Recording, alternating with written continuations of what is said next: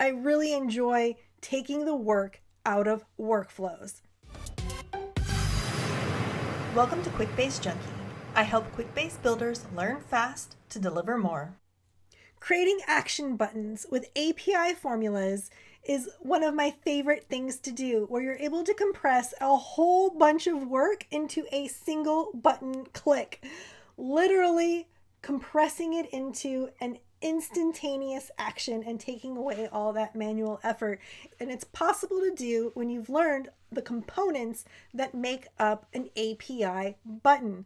Understanding where it's happening, what you're doing, how to do it, and then what happens after the action takes place.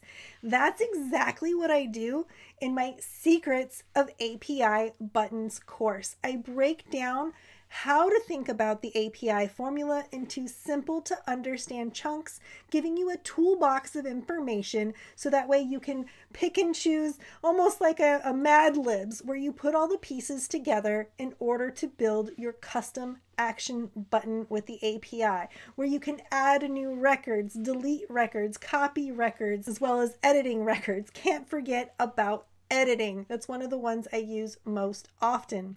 I really enjoy taking the work out of workflows using API button formulas, and with the course Secrets of API Buttons, you can do it too. Head over to quickbasejunkie.com/training to learn more about the secrets of API buttons.